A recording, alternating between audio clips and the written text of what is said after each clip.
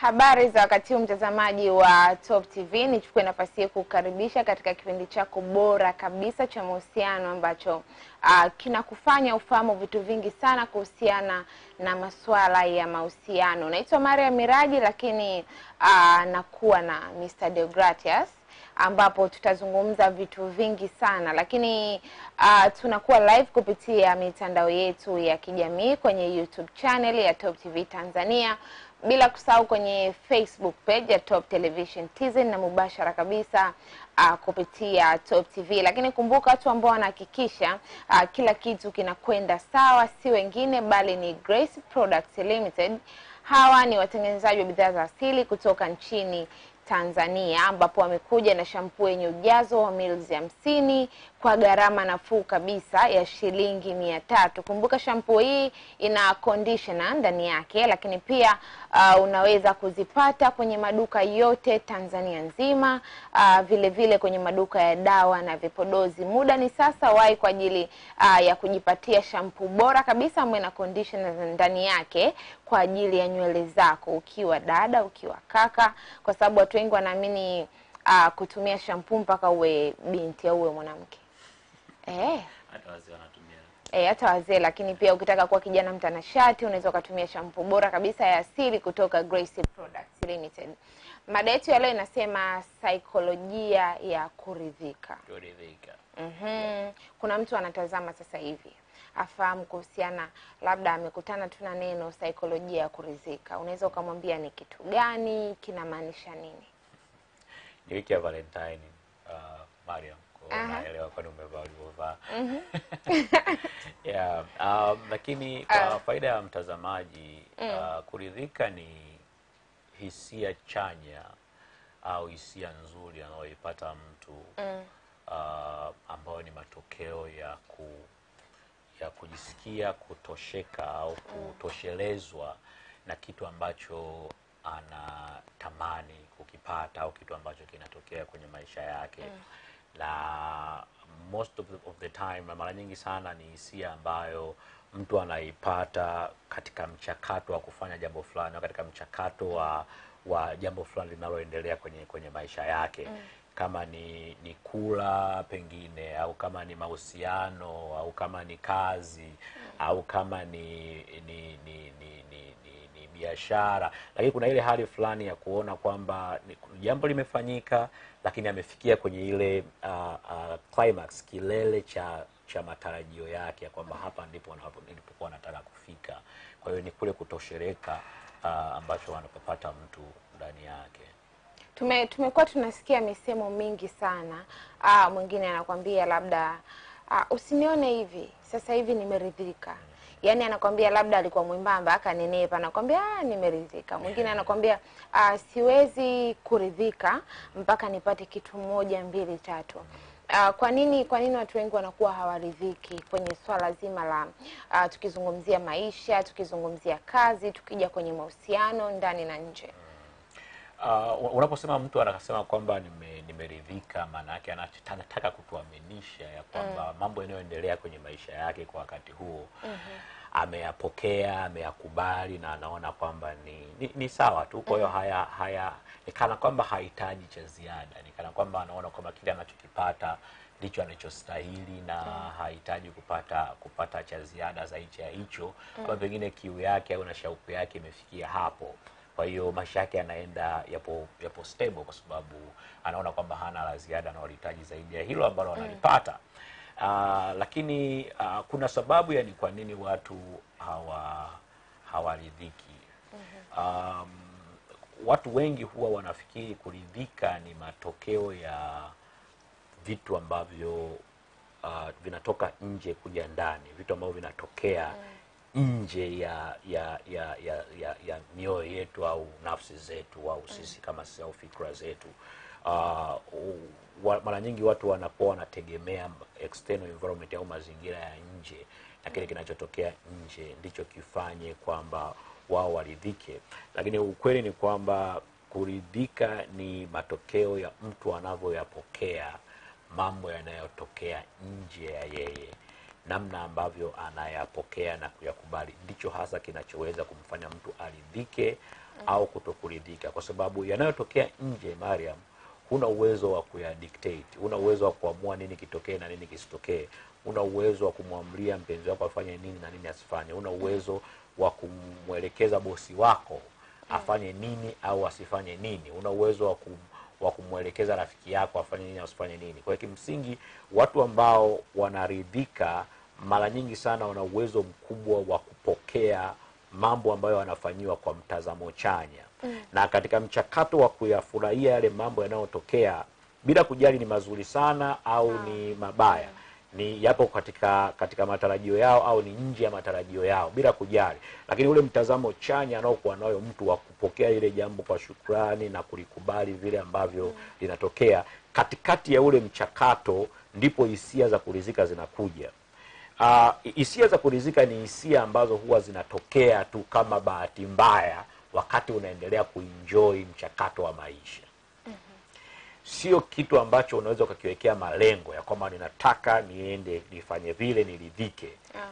Kwa sababu ukweli ni kwamba hisia za kuridhika kwa kadiri unavyozidi kutamani na kutilia shauku ya kuridhika, ndivyo unavyozidi kujiweka mbali na uwezekano wa kuridhika. Kadiri unavyozidi kutamani, ile unavyojiwekea mipango na mikakati ya kwamba nataka niridhike, nataka mtu huyu aniridhishe, nataka mazingira ya kazi nifanye kazi sehemu ambayo nitaridhika, nataka nikae kwenye nyumba ambayo nitaridhika. Kadiri unavyozidi kujitengenezea matarajio makubwa ya kuridhika na kuinua ile shauku ya kuridhika, ndivyo unavyozidi kujiweka mbali na uwezekano wa kuridhika. Kwa sababu kuridhika sio kitu tunachokiwekea malengo.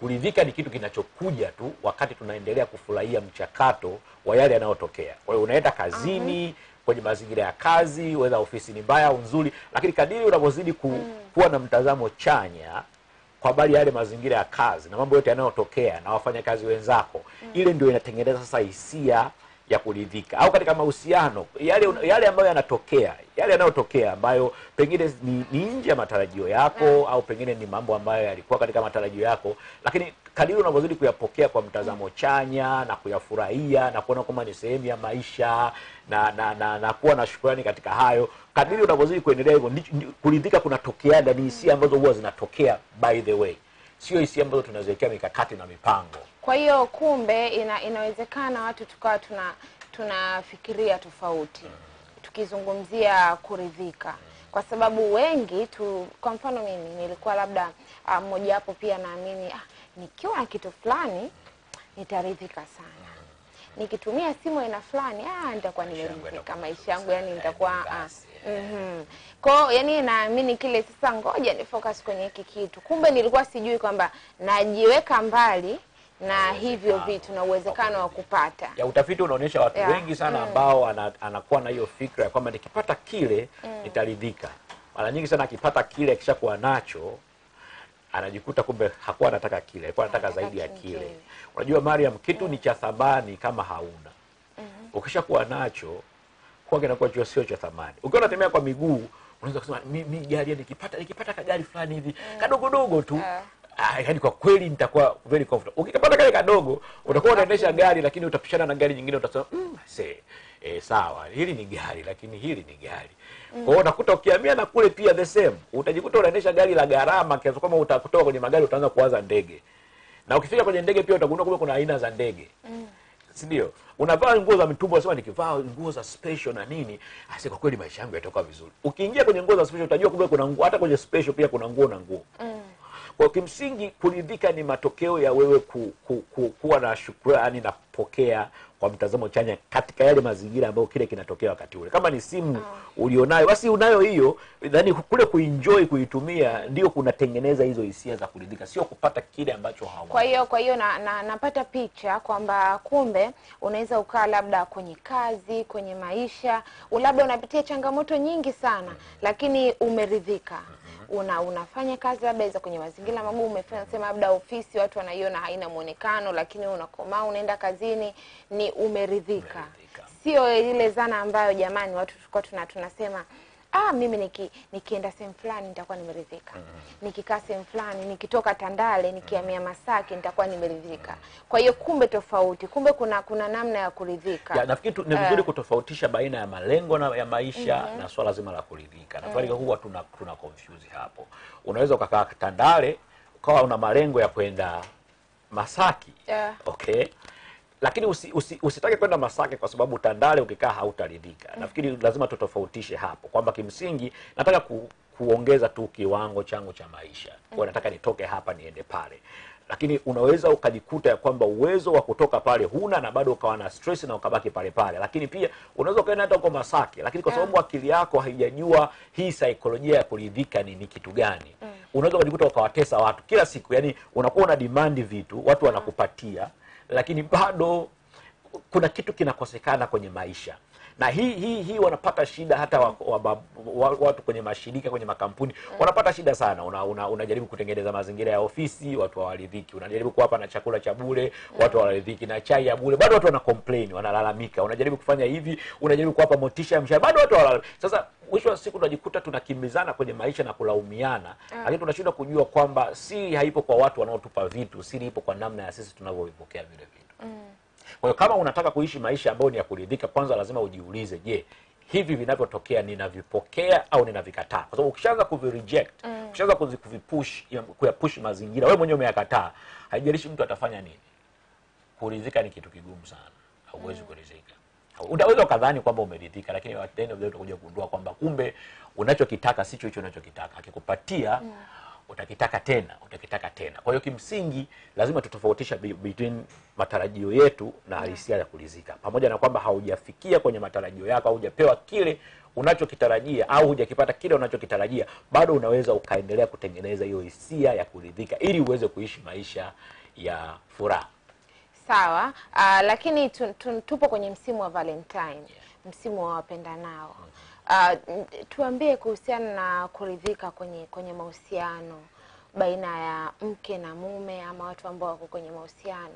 Kuna namna ipi? Kumekuwa kunaweza kukaleta changamoto labda kwenye upande wa mahusiano, mtu labda haridhiki. Mtu yuko labda na mume wake, lakini anaamini kwamba Valentine hii usiponiletea zawadi, mimi sijaridhika kabisa. Yaani hivi kweli mimi unanipenda? Mimi hujaniletea kabisa. Yaani kuna zile command, lakini vitu vingine labda unakuta tushaongea, lakini labda tuzungumze tena. Unakuta mtu labda aridhiki na mahusiano ambayo yuko nayo, anaenda kwenye mahusiano mengine, vitu kama hivyo. Hem, jaribu kuviweka sawa kwa watu ambao wanatazama sasa hivi. Tunapokuja kwenye context ya mahusiano, kila mtu ana lugha yake ya mapenzi. Kila mmoja tunaita love languages. Kuna wengine wanapenda physical touch, wengine wanapenda kutembea pamoja, wengine wanapenda the act of love, wengine umemnunulia maua, masuala ya zawadi, wengine wanapenda tu kusaidiwa kazi, kama mama yupo au mke yupo anafanya kazi, at least mume aende amsaidie na vitu kama hivyo. Kwa hiyo tunakuwa na matarajio tofauti kutokana na vile ambavyo tumeumbwa, kila mmoja anavyotafsiri mapenzi. Na ukweli ni kwamba wakati mwingine tunahukumiana kwa habari ya kupendana au kutokupendana bila kujua ya kwamba kuna hilo tatizo au kuna huo mpishano wa hizo lugha za mapenzi au love languages. Kwa mimi, kwa mfano mimi labda nina love language yangu ni act of love, kama mtu afanye kitu fulani hivi ambacho ninaona kwamba ameniheshimu, amenipa muda wake. Lakini mwenzi wangu kwake yeye ni gift, zawadi, labda kumpelekea zawadi. Shida inakuja hapo kwamba mimi niko busy kufanya vitendo fulani hivi nikiamini kwamba hiyo ndio upendo.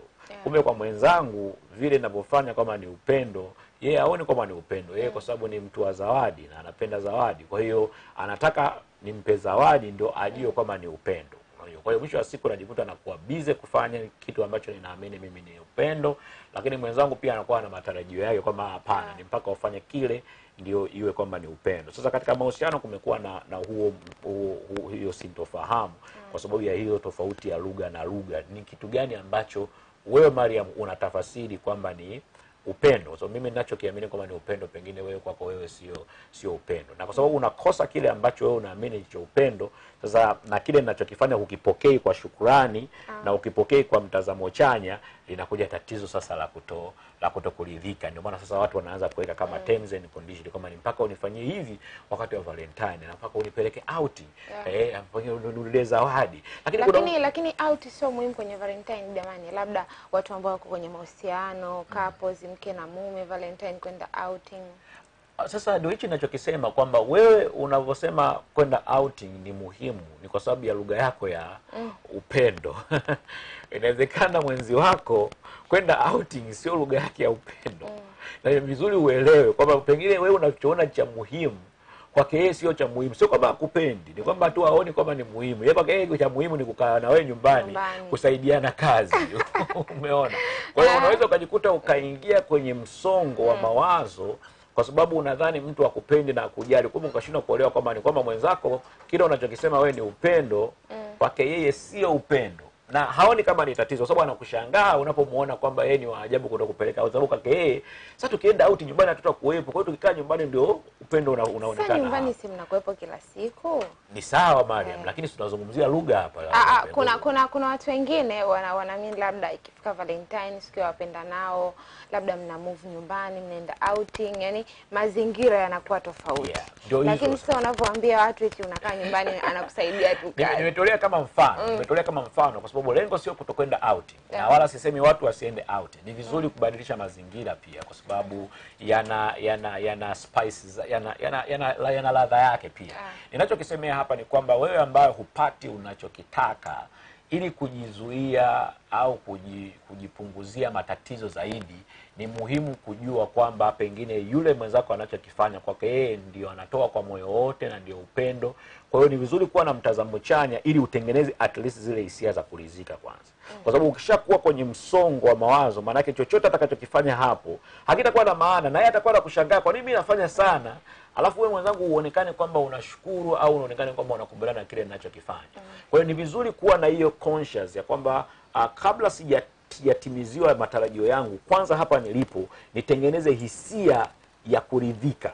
Sasa hapa nimeridhika, lakini bado nina nafasi ya kumwambia nafikiri mimi napenda hichi. Sio napenda hichi kwa sababu kwa maana ya kwamba usipofanya tutaingia kwenye matatizo. Hapana. Ila nafanya hivi, naomba hivi kwa sababu hivi mimi kwangu mimi ndio inamaanisha upendo. Na mtu anakuwa hafanyi kwa sababu tu anaogopa ugomvi. Anakufanyia vile kwa sababu mnajaribu kufanya kitu cha msingi zaidi. Sio kama unaelewa vizuri. Kwa sababu unaweza kulikuta tarehe 13, kuanzia tarehe 11, 12, 13 mnagombana kwa sababu mwenzako haonyeshi dalili ya kukupeleka huko outing. Hiyo tarehe 14 hata kikupeleka outing mmenuniana tayari. Umeona? Kwa mwisho wa siku hata hiyo Valentine yenyewe inakuwa ina maana, kwa sababu kuanzia mwanzo wa wiki mlikuwa mnavurugana tu.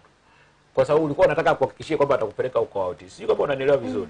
Kwa kimsingi kama ungekuwa na uvumilivu wa kutosha wa kuweza kujizuia na kuridhika na kuenjoy katika kile ambacho kinatokea wakati huo, hata hiyo tarehe 14 mngepata masaa mawili matatu ya kwenda outing, ingekuwa na maana kubwa sana kuliko kujikuta mmeamka tarehe 14 mmenuniana na mwenzako anakupeleka outing kwa sababu umenuna. Basi sawa, basi nikupeleke upulizo na upepo urudi, then what next? Utakuwa mjaenjoy chochote. Sawa. Lakini watu ambao wanahakikisha kila kitu kinakuwa sawa si wengine bali ni Grace Products Limited, watengenezaji wa bidhaa za asili kutoka nchini Tanzania. Kiofisi wanapatikana Segerea mwisho pale kwenye njia ya kutokea magari yanayoenda Mbezi, yanaenda Gongo la Mboto, utakutana na gorofa ambalo halijakamilika ujenzi. Bango kubwa linasomeka Grace Products Limited. Fika pale kwa ajili ya ushauri kuhusiana na vipodozi vya asili. Lakini Grace Products wamekuja na shampoo yenye ujazo wa ml 50, inapatikana kwa gharama nafuu kabisa ya shilingi 300 kwenye maduka yote Tanzania nzima, lakini pia kwenye maduka ya dawa na vipodozi. Mada yetu leo inasema saikolojia ya kuridhika. Tubaki hapo kwenye mahusiano. Unazungumziaje swala la kuridhika, ambapo labda kwenye mahusiano mtu anatoka kwenye mahusiano anaenda kwa mtu mwingine, labda anatoka nje ya mahusiano yake ambayo yuko nayo? Ni kitu gani ambacho kinamfanya anakuwa aridhiki na yule ambaye yuko naye? Tumezungumzia sana kwenye kazi, kwenye maisha, tumeona mtu matarajio yake, lakini tukazungumza vizuri sana kuhusiana na kuridhika. Kwa nini mtu kwenye mahusiano unakuta wako pamoja muda mrefu ndoa, lakini unakuta mwanaume anatoka nje, ina maana anaweza akawa aridhiki na mahusiano ambayo yuko nayo. Ya, sasa tunapozungumzia kwa habari ya ndoa, tuna huyu mtu anatoka nje, maanake tunazungumzia mtu ambaye anatoka nje kuanzia kwa maana ya kujenga mahusiano mpaka kuna masuala ya tendo la ndoa pengine na vitu kama hivyo. Inafuata pattern hizo ya kwamba huyu mtu yupo kwenye mahusiano na mtu ambaye anachokipokea hakitimizi matarajio yake. Anachokipokea whether ni katika maisha ya kawaida ya mazingira, mawasiliano yao, namna wanavyozungumza, namna wanavyoshare hisia zao, mpaka yanayotokea huko ndani, anachokipokea hakimfikishi anapotaka kufika. Kwa hiyo ni kama anabaki mahali fulani hivi, ana hang.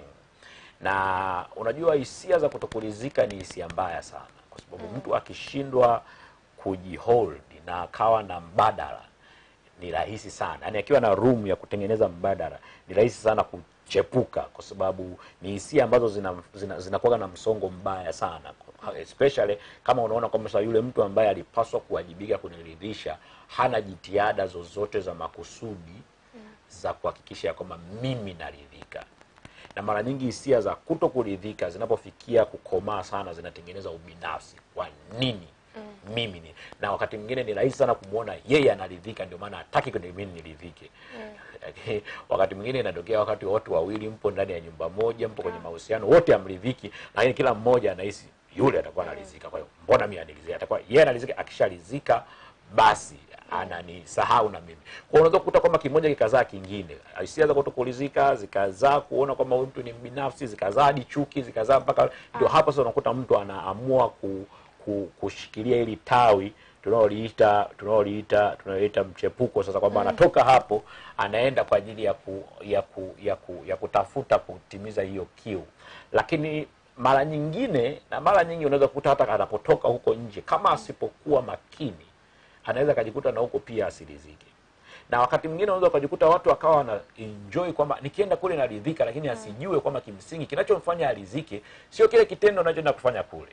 Ni namna ambavyo anaishi na yule mtu wa kule nje, namna ambavyo anachati naye, namna anavyozungumza naye, namna ambavyo anamheshimu. Ile hali tu ya kwenda kule nje akijua kwamba mimi kule naenda kujiiba, kwa hiyo nina muda mchache wa kufanya hicho ninacho. Kwa hiyo anaenda kule akiwa amejiandaa kihisia, kifikra, kinini, kila kitu. Yaani anaenda kule akiwa tofauti na huyo aliyeko ndani ambaye kimsingi anaweza akawa na wakikutana wote hawajajiandaa kwa lolote. Kwa mwisho wa siku hakuna yale mazingira ya preparation na mapokeo ya kupokea vile vitu anavyopata kutoka kwa yule mtu. Ukweli ni kwamba mtu anapokuwa na shida ya kutokuridhika ndani ya nyumba akatoka nje, huwa anaenda kule nje na heshima, anaenda kule nje na mikakati, anaenda kule nje akijua anataka nini. Kuna discipline fulani, kuna nidhamu fulani anaijenga kule ya mawasiliano ya nini na nini, na anakuwa mnyenyekevu, anakuwa mpole, ndio anajua ana shida. Kwa hiyo uwezekano wa kuridhika kule unakuwa ni mkubwa, kwa sababu kimsingi kuna pattern ya mawasiliano ameitengeneza kule, ndio inamsababisha aweze kuridhika. Kwa hiyo anamuona yule ni shujaa, lakini kiukweli ni kitu kile angekifanya huko ndani ya nyumba angefanikiwa, angekipata tu. Ni kwamba hafanyi ule mchakato huku ndani, anaenda kufanya kule nje, alafu mwisho wa siku anafurahia matokeo ya kupiga goli, si kufunga goli, anashinda kuelewa kwamba tatizo alikuwa goli lilikuwa kwenye hizi chenga na nini na nini, ndio ilikuwa na shida. Kwa huku ndani watu hawaridhiki kwa sababu tu wanashindwa kutoa ushirikiano. Kuna mtu ambaye anakutazama sasa hivi, labda anataka asikie iko kitu ambacho unakiongea, kwa sababu tunaona kuna changamoto nyingi sana. Zungumza naye, mwambie. Wengi sana wanaamini labda michepuko ndio dili, na kuona labda familia zao hazina maana, mke wake amridhishi, lakini kumbe kuna namna ambayo angeweza kufanya hata huku angekuwa anaridhika. Kwa hiyo kuna mtu anakutazama, nataka sasa hivi uzungumze naye. Kwa nini nitazama? Mara nyingi sana sifa huwa zinaendaga kwa mfungaji. Lakini ukweli ni kwamba ndani ya uwanja kuna wachezaji 11. Yule mfungaji mmoja ambaye tunampaga sifa, ukweli ni kwamba angekuwa peke yake asingefunga hilo goli. Kuna vitu vingi sana ambavyo kwenye mahusiano yako uliopo ambao unayaona ni mabaya huvifanyi, na mwisho wa siku linashindwa kupatikana goli, na unadhani tatizo ni mfungaji. Kumbe tatizo ni hawa 10 wa huku nyuma hujawapanga vizuri. Na unaenda kule nje kwa yule mtu ambaye unamuona ni shujaa kwa kukupumzisha, unampa wachezaji hao 10 wote unawachezesha vizuri, then anafunga goli, unamuona ni shujaa. Kumbe kimsingi ungewapanga wachezaji wazuri huko ndani ya nyumba, ungekuwa na shujaa pia ndani ya nyumba. Kwa mimi niseme kwa wale ambao wanaamini kwamba michepuko ndio dili na ni suluhu. Kimsingi michepuko tunaisifu kwa sababu ambazo kimsingi sisi ndio tumefanya kazi kuliko hata hiyo michepuko. Tumewekeza vitu vingi sana: unyenyekevu, makini, utulivu, kuwepo pale, kujipendekeza, pesa sijui kufanyaje. Yaani unakuwa ni mtu fulani ambaye bala umeenda kwake umeoga vizuri, perfume nzuri, kila kitu, hivi vitu vyote. Yaani unakuwa tayari umejiandaa, na hata mnapokubaliana kuonana ndani ya wiki, unaanza kujiandaa kuanzia Jumatatu unaenda kukutana Jumapili. Yaani katika hiyo wiki nzima una maandalizi. Hivyo vitu vyote ukivifanya ndani ya nyumba, utagundua kumbe hata huyo naye unamkimbia, kumbe na yeye tu ni shujaa kama hao wa kule nje. Yaani hakuna tofauti sana. Kwa hiyo ni vizuri tukawekeza kwenye hao wachezaji 11, alafu huyo mmoja akatusaidia kutimiza hilo lengo. Kwa hiyo kwangu mimi ninaona kwamba una nafasi bado ya kuboresha huko ndani kuliko kukimbilia kule nje, kwa sababu wakati mwingine tunawasifu hao wa nje kwa vitu ambavyo kimsingi tumevifanya sisi wenyewe. Sawa. Umewashauri kwenye upande wa mahusiano, lakini nini kifanyike ili watu waweze kuridhika kwenye upande wa maisha, kwenye upande wa kazi, kwenye upande yani kiujumla maisha na kazi? Nini kifanyike ili waweze kuridhika? Kimsingi mwenye aliyeshikilia ufunguo wa wewe kuridhika ni wewe mwenyewe. Wewe mwenyewe ndio umeshikilia huo ufunguo. Ufunguo huo haujashikiliwa na bosi wako. Ufunguo huo haujashikiliwa na rafiki yako, haujashikiliwa na mpenzi wako, mwenzi wako, haujashikiliwa na mwalimu wako, haujashikiliwa na kiongozi wako. Ufunguo wa kuridhika unao wewe mwenyewe. Ni kwa namna gani unakubali ukweli ya kwamba upo Tanzania? Ni kwa namna gani unakubali ukweli wa kwamba upo Dar es Salaam? Ni kwa namna gani unakubali kwamba ukweli wa kwamba upo kwenye hiyo kampuni ulionayo ambayo upo sasa hivi? Ni kwa namna gani unakubali kwamba huyo ulienaye ndio mpenzi wako na ndio mwenzi wako, na hayo ndio maisha yako na hapo ndipo unapokaa? Ni kwa namna gani unakubali kwamba hilo ndio kanisa lako na huyo ndio mchungaji wako? Na ni kwa namna gani unakubali kwamba hao ndio wazazi wako na hiyo ndio familia yako? Ile namna unavyoyakubali yale mazingira na kisha kufurahia ule mchakato wa kuyaishi yale mazingira. Katika kufurahia huo mchakato ndipo hisia za kuridhika zinatokea. Usipojifunza kufurahia mchakato na mazingira uliopo, hata kama tubadilishe mazingira kwa kiwango gani, kuna uwezekano mkubwa sana ukaishi maisha ya kubabaika, ukahama makazi kila siku, kama makampuni kila siku, ukagombana na boss kila siku, ukagombana na wafanyakazi kila sehemu, na mwisho siku ukaacha ukasema ngoja nikajiajiri, na huko pia kwenye kujiajiri pia ukakuwa unagombana na kila mmoja. Unaweza ukaacha mahusiano, ukaacha mwanamke, ukaacha wanaume, ukaacha mpaka ukachanganyikiwa, na mwisho siku ukakata tamaa kwa mastaki tena mahusiano. Lakini sio wao, ni wewe namna unavyoyapokea, kwa sababu lazima uelewe kwamba kila mmoja unayekutana naye kwenye maisha ana namna yake ya kuangalia maisha.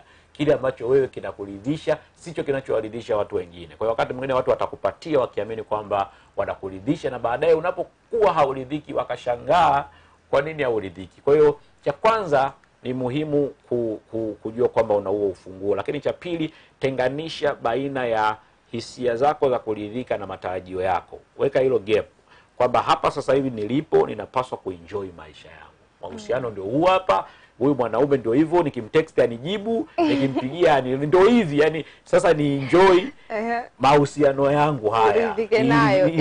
Sasa kama una matarajio ya kuwa na mwanaume zaidi ya huyo, basi tu ifike point useme basi yatosha, ngoja nimuache ili niende nikatafute mwingine. Lakini sio muache kwa sababu haniridhishi, kwa sababu kuna uwezekano mkubwa ukaenda na kule unapoenda udhani kwamba utaridhishwa kwa kukuta na mambo mabaya au ni zaidi ya kule ulipotoka, au zaidi ya ulipotoka. Kwa hiyo haikugarantii wewe. Ni vizuri ukajizuia hiyo kuridhika kwako kusiwategemee watu waliokuzunguka. Jitahidi kuridhika kwako kutokana na vile ambavyo wewe unaitikia au mwitikio wako au mapokeo yako dhidi ya vitu ambavyo watu waliokuzunguka wanakupatia. Ukifanya hivyo utajikuta unaweza ukaishi popote, unaweza ukaishi na mtu yoyote, unaweza kufanya chochote na kazi sehemu yoyote ukafanya, kwa sababu hautegemei mazingira ya nje ili wewe ujisikie kuridhika, bali ni wewe vile ambavyo unayapokea yale mazingira yaliyokuzunguka. Sawa, mimi naamini wamesikia vitu vingi sana, ambapo mada yetu ya leo ilikuwa inasema saikolojia ya kuridhika. Tumezungumza vitu vingi sana, lakini Mr. Deo, nikirudi kwa upande wako, kama nilivyosema tupo kwenye msimu wa Valentine. Ni kitu gani hasa ambacho umekiandaa tujifunze? Kitu gani ambacho yani umekiandaa, yani watu wazidi kujifunza kuhusiana na msimu wa Valentine? Awali ya yote niwashukuru sana wafuatiliaji wangu ambao wamekuwa wakitufuatilia kwa kipindi hichi, na tumepata mrejesho kwa watu wengi, na wengine wanafurahia sana kwa habari haya ambao wanajifunza. Lakini katika msimu wa Valentine sijawaacha bure. Nina kitabu kizuri sana ambacho nimekiandaa kwa ajili yako, na wewe msikilizaji popote ulipo unaweza ukakipata kitabu hicho. Ni kitabu kinachohusiana na ndoa. Kinaitwa Ijue Ndoa na Changamoto Zake kwa Jicho la Kimungu. Ni kitabu ambacho nimekiandika katika maudhui ya kidini, lakini kinamfaa mtu yoyote, Muislamu, Mkristo, mpagani, wote, kwa sababu kule nimeelezea asili ya ndoa, asili ya mwanamke, tofauti ya mwanamke na mwanaume, kwamba upendo sio hisia, ni maamuzi, na jinsi gani mwanamke awe na jinsi gani mwanaume awe, ili kwamba kuweza kutengeneza mahusiano mazuri katika ndoa. Lakini pia swala la utii kwa wanawake na swala la upendo kwa wanaume. Mariam, kwa ajili ya kuweka vizuri hiki kitabu na mtu aweze kukielewa. Unajua Mariam, kumpenda mtu haihitaji gharama yoyote. Unaweza tu kumpenda bila sababu. Lakini kumtii mtu ina gharama. Ina gharama, na watu wengi huwa hawafahamu. Kwa mwanaume kumpenda mwanamke huwa inaweza ikatokea tu by the way, nikakutana nikampenda na maisha yakaendelea. Lakini mwanamke kumtii mume wake kuna gharama ya kulipa. Ni kwamba huwezi ukamtii mtu ambaye atimizi wajibu wake. Huo ndio ukweli. Huwezi ukamtii mtu. Yani mtoto kumtii mzazi inategemea sana mzazi anatimiza vipi wajibu wake kwa mtoto. Mfanyakazi kumtii bosi wake inategemea ni kwa kiwango gani bosi anatimiza wajibu wake kwa mfanyakazi. Umlipi mshahara, unamharas, unafanyaje, hawezi kukutii. It's obvious. Wale wanaoongozwa kumtii kiongozi inategemea jinsi gani kiongozi anawajibika kwa hawa watu. Mara nyingi sana inapotokea kwamba yule aliyoko juu mwenye mamlaka ambaye watu wanapaswa kumpa hiyo heshima, anapojikuta hafanyi wajibu wake lakini analazimisha watu wamtii, hawa watu wanakuwa wanamtii lakini ndani yao wanatengeneza majeraha. Kwa sababu wanakuwa wanatii kwa mtu ambaye hastahili kupewa hiyo heshima. Kwa mwisho wa siku unaweza kujikuta ni mwanamke yupo na nyumba anamtii mume wake, lakini mwisho wa siku anatengeneza majeraha, na mwisho wa siku inakuwa ni chuki. Kwa hiyo kumekuwa na ndoa ambazo unakuta mwanamke anatii, alafu baada ya muda ghafla anageuka anakuwa mbogo, anasema no, haiwezekani kaendelea hivi. Unashangaa nini kilitokea, lakini kumbe ni kwa sababu mwanaume alishindwa kutimiza wajibu wake na akawa analazimisha mwanamke amtii. Lakini pia tuna changamoto kubwa sana sasa hivi Mariam, na msikilizaji aweze kunisikia kwamba niweze kumhamasisha kupata hiki kitabu. Tuna changamoto kubwa sana sasa hivi. Zamani, ndoa za zamani, wazazi wetu walikuwa kukuta kwamba baba au mume anafanya majukumu yote ya kulisha familia, kutunza familia na nini. Mama kazi yake ilikuwa ni kukaa nyumbani na watoto anawalea. Sasa hivi dunia imeshift kidogo. Unakuta mume ana kazi, mama ana kazi. Mume ana bosi, mama ana bosi. Mke ni mume mtu mzito na mwanamke mtu mzito. Huyu yupo ana elimu na huyu ana elimu. Wote ni kama kila kitu kinafanana fulani hivi. Sasa swali linakuja, kama kila mwanaume anachoweza kufanya na mwanamke anachoweza kufanya, kwa nini ni utii? Yani shida inakuwa hapo. Kwa nini sasa hivi wanawake wengi wanaonekana kwamba swala la utii limekuwa ni changamoto? Ni kwa sababu ya hiyo social status, ni kwa sababu ya hayo mafanikio walionayo, na wakati mwingine anawapeleka hivyo. Kwa hiyo mwisho wa siku ni kwamba wanaume tumebakiwa na vitu vichache sana vinavyoweza kutupatia hizo heshima ya mwanamke kuweza kukutii. Vitu vichache, vingi vimepungua. Zamani ilikuwa kula, kuvaa, kufanyaje, kunywa nini, yote anamtegemea mume wake. Kwa hiyo unapomtii, yani ni kwamba nikikusukumia mbali hivi ndio umeshapotea kwenye maisha. Hata wakati yule mume akifa, mke inabidi awe analia, "Jamani, nitakuwa mgeni wa nani mimi nani?" Kwa sababu ni kweli alikuwa hawezi kuwa mgeni wa yoyote. Yaani ndio it's over, imeisha hivyo. Lakini sasa hivi unaweza kukofa mke akalia siku mbili kwa sababu atakumisi, lakini maisha yakaendelea. Kwa unaweza kujikuta sasa kwamba katika hali ya kawaida kabisa mwanamke anaweza kufanya kila kitu. Pengine eneo pekee ambalo anamhitaji mume ni katika eneo la emotional support. Ni ile kupewa support ya kihisia na vitu kama hivyo anapokuwa disappointed na ni kitu ambacho pia wanaume wakati mwingine wanaweza kufeli. Kwa hiyo unajikuta mwanamke akashindwa kukutii kwa sababu ya kushindwa kufanya hayo majukumu machache yaliyobakia ambayo ndio yanakupa hiyo heshima. Kwa hiyo hiki kitabu kitakufungua sana fikra yako kuweza kuziona hizo tofauti, lakini kuweza kujua nini ambacho unaweza kufanya.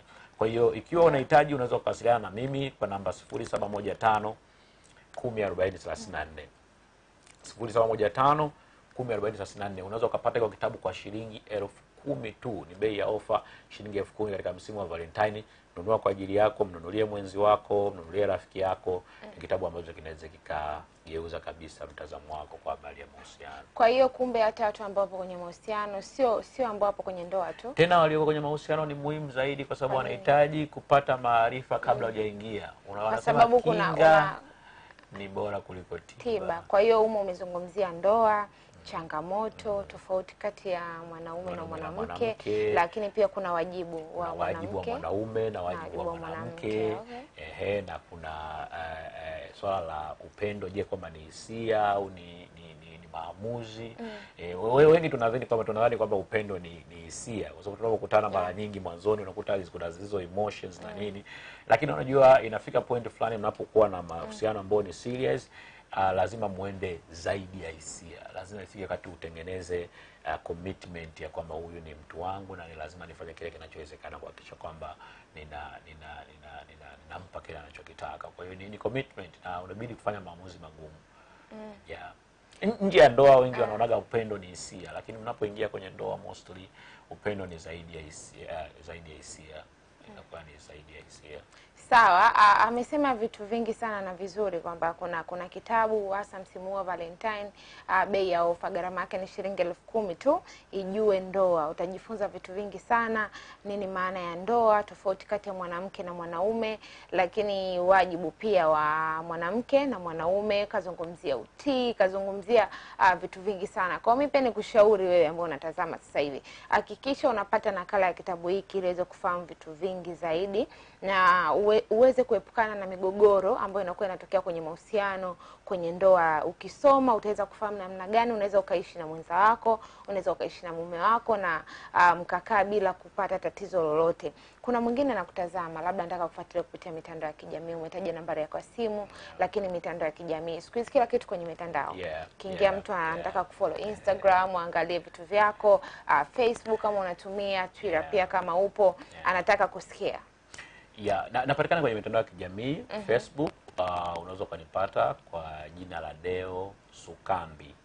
Deo Sukambi ndio jina nalotumia, na huko utanikuta nikiwa na share baadhi ya vitu vingi sana vinavyohusiana na mahusiano. Lakini pia unaweza kufollow kwenye fan page ya Facebook ya Ijue Ndoa, na of course huko unaweza kupata dondoo ya hivyo kitabu ninachokizungumzia hapo. Huwa nitatoa dondoo mara kwa mara kwenye hiyo page ya Ijue Ndoa. Lakini pia kwenye Instagram pia unaweza kutufuatilia kwenye page hiyo ya Deo Sukambi, lakini pia kwenye page ya Ijue Ndoa unaweza kutupata pia. YouTube channel pia Ijue Ndoa, kuna baadhi ya mafundisho unaweza kukutana nayo huko, lakini kwa namba ya simu kama nilivyosema ni 0715 104034. Hiyo utanipata mimi mwenyewe, ikiwa ni kwa WhatsApp au ni kwa njia ya SMS ya kawaida kwa kupiga simu. Wasiliana nasi kwa ajili ya kujipatia kwa kitabu. Lakini pia kama utahitaji ushauri unaohusiana na mahusiano, basi tupo wazi kwa ajili ya hilo. Tunatoa pia mafunzo hasa kwenye maeneo ya taasisi mbalimbali. Kuna taasisi ambazo zinafanya masuala ya women empowerment, kuna taasisi ambazo zinadili na watoto wa kike wa shuleni, kuna taasisi ambazo makampuni mengine wakati mwingine anataka tufanye training kwa ajili ya wafanyakazi wao. Pia tunafanya hizo training za namna kama hiyo.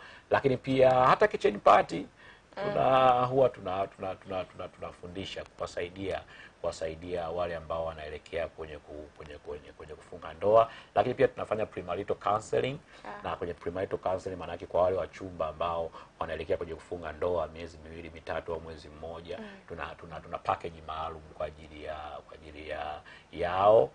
Tunakuwa na session ya masaa 3, risali moja itakuwa ni kwa ajili ya binti peke yake, risali moja kwa ajili ya kijana peke yake, na risali nyingine ni kwa ajili ya wote wawili. Na gharama zetu ni nafuu sana, kwa hiyo huna sababu ya kubaki mwenyewe na maswali mengi. Kuna mwingine labda ameshtuka kusikia mnadili na kwenda kufundisha kwenye kitchen party. Watu wanaamini labda kitchen party kunakuwa na wamama ndio wanatakiwa wafundishe, wamama wanatakiwa ndio wazungumze na binti, lakini nyinyi kwa nini mliamua mwanaume anakuja anafundisha kwenye kitchen party? Unadhani ni sahihi wakati mimi najuaga kitchen party mwanaume marufuku kuingia, mpaka kameramani anaomba tutatafuta kameramani wa kike ili wanaume wasiingie? Kumekuwa na huo utamaduni ya kwamba wanawake ndio wanafundishana kwa habari ya yale yanayoenda kutokea kwenye ndoa. Lakini ni kitu cha kustaajabisha kidogo Mariam, kwa sababu wanawake huwa wanafundisha wanawake wenzao kwenda kuishi na wanaume. Yule mwanamke haendi kuishi na wanawake, anaenda kuishi na wanaume. Kwa hiyo mnapokaa wanawake kufundishana, ni kama mnapeana majibu alafu maswali atayakuta kule ndani. Na ndio hivyo sasa unakuta mwanamke anaingia kule ndani akiwa ana vitu vingi kichwani, lakini hana uhakika ni avitumiaje. Kwa hiyo ni kama anakuwa na majibu, lakini maswali anatesti ndio swali hili, au baada ya mwaka mmoja analikuta vitu alivyofundishwa kwenye kitchen party havifanyi kazi. Na wengi sana ambao wameingia kwenye ndoa wamefundishwa vitu vingi sana kwenye magrupu, kwenye kitchen party, huwa akienda kule ndani wanashangaa, mbona huyu mwanaume niliambiwa mbona si? Kwa hiyo sasa hivi wanawake wengi wameanza kushift sasa kutokea kwenye huo utamaduni. Ni tumeshapata simu za watu kadha wa kadha na tushafundisha kitchen party kadha wa kadha, na wengi wanaonekana kuzifurahia zaidi, kwamba at least wanapata sasa opinion za wanaume kwamba huyo unaenda kuishi naye ni kiumbe wa namna gani. Actually hatukufundishi namna ya kuishi naye, tutakuelekeza kujua ni kiumbe wa namna gani. Kwa hiyo chukua vyote ulivyonavyo vya namna ya kuishi naye, lakini uwe unajua kwamba yule unaenda kuishi naye sio kama wewe. Kwa hiyo unapo apply hizo namna hizo zote ulizofundishwa, ujue ni namna gani, approach gani utumie kwamba uweze kuishi naye. Kwa hiyo basically sisi tunafundisha mwanaume ni mtu wa namna gani, ili kumsaidia huyu binti ambaye ana maarifa yoyote aweze kuona namna gani anayatumia hayo maarifa kwa mwanamume ambaye anamfundisha. Sawa, tumeongea vitu vingi sana. Basi tuambie kitu kimoja. Wewe msimu wa Valentine kitu gani ambacho unapenda kufanya? Msimu wa Valentine mimi napenda kupumzika na mke wangu nyumbani. Nyumbani tu? Yes.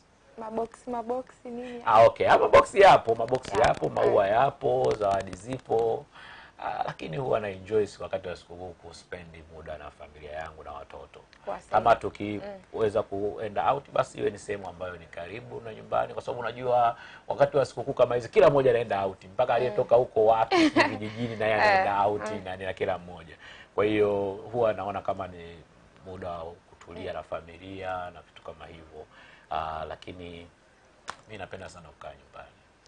Sawa, kipindi hewani ni Mahusiano, kipindi bora kabisa ambapo tunazungumza vitu vingi sana, na naamini unaelewa na kujua kitu gani ambacho tunazungumza. Siku ya leo mada yetu ilikuwa ni saikolojia ya kuridhika. Natumai umeelewa kiundani zaidi. Tumezungumzia kwenye upande wa maisha, kwenye upande wa kazi na kwenye upande wa ndoa na mahusiano pia ndani na nje. Na tumejifunza vitu vingi sana tukiwa kwenye msimu wa Valentine Day, msimu wa pendanao. Umemsikia Mr. Deo hapa, mwalimu amesema hivi vitu ambavyo anapenda kukaa nyumbani, lakini zile gift mabox ya rangi nyekundu havikosekani, maua usicheke sasa. Havikosekani. Kwa hiyo tutegemee kuona vitu vizuri. Sio siku ambayo labda watu ambao mko kwenye mahusiano mnakuwa mnakorofishana, mnakuwa mnafanya nini, mnakaa kwa pamoja, mnazungumza lugha moja ambayo mtahakikisha siku inakuwa inaisha vizuri zaidi. Unaweza kukaa pia na familia. Kumbuka tulikuwa live kupitia mitandao yetu ya kijamii kwenye YouTube channel ya Top TV Tanzania, lakini kwenye Facebook page ya Top Television TZ. Mpaka sasa mimi sina la ziada, lakini watu ambao wanahakikisha kipindi kinakuwa bora na kinaenda hewani, unaweza kukitazama si wengine bali ni Grace Product Limited. Hawa ni watengenezaji wa bidhaa za asili kutoka nchini Tanzania, lakini kiofisi wanapatikana Segerea mwisho stendi ya mabasi. Ukiwa unatoka na basi ukiangalia kwa mbele utakutana na gorofa ambalo halijakamilika. Bango kubwa kabisa linasomeka Grace Product. Hasa ikifika mida ya usiku ukipita pale bango linakuwa linawaka taa. Grace Product ndio sehemu pekee ambapo utakutana na mshauri ambaye atakushauri kuhusiana na kutumia vipodozi ambavyo havikubadilishi rangi yako. Kama rangi yako ni black basi unakuwa black. Kama ni brown unakuwa brown. Kama ni mweupe unakuwa mweupe. Zikufanyi kuwa na rangi tofauti tofauti katika mwili wako. Kwa ufika pale wana bidhaa nyingi sana ikiwepo My Baby Gardener, mafuta special kwa ajili ya watoto, lakini tukija kwenye shampoo, wana shampoo ambayo ina conditioner ndani yake, ina ujazo wa ml 50 kwa gharama nafuu kabisa ambayo kila Mtanzania anaweza akaimudu. Kwa hakikisha msimu huu wa Valentine unatumia shampoo nzuri ya asili. Ukimaliza hapo unapaka Grace Avocado, basi outing yako ama kama unatulia nyumbani unakuwa unajisikia vizuri sana. Wakati huo unatumia lotion ya Zoa. Mpaka sasa sina la ziada. Naitwa Maria Miraji, nilikuwa na Mr. DEOGRATIUS. Tukutakia utazamaji mwema wa vipindi vinavyofuata hapa Top TV, kwa sababu Top TV ni kilele cha mafanikio.